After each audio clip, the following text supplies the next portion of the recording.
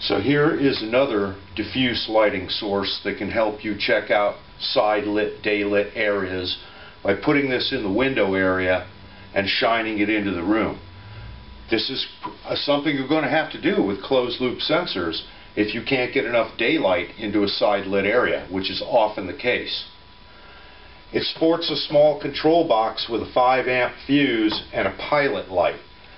Why am I fusing this down? Because if there's a nasty accident with this on site, I don't want to have to go and try and find the branch circuit breaker to reset it because somebody dumped a bucket of water on this or tripped and fell on it or something like that.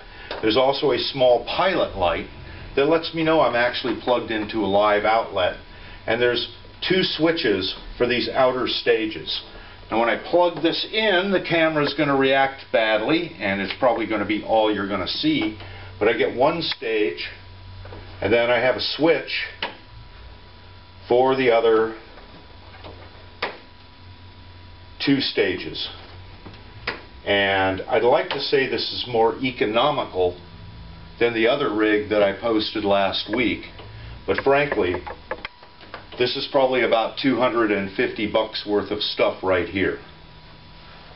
I don't know if you can see this on the camera, but when you first turn on fluorescent lighting, in particular T5s that have not been really burned in, there's a darker spot in the center because these are fluorescents and they definitely require a warm-up.